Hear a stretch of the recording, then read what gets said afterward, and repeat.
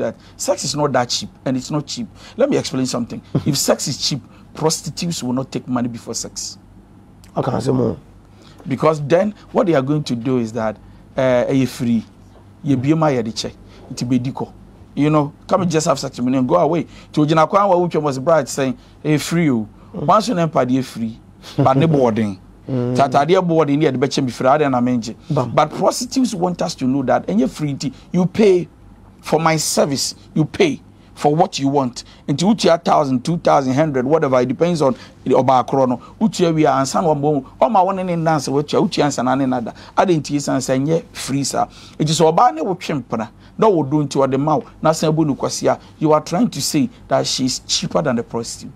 And you cheap and the people they maybe because boys in common say the grassroots until you tell baby if you grass oh or buy and me nam can say me nis can am the man 20 Ghana.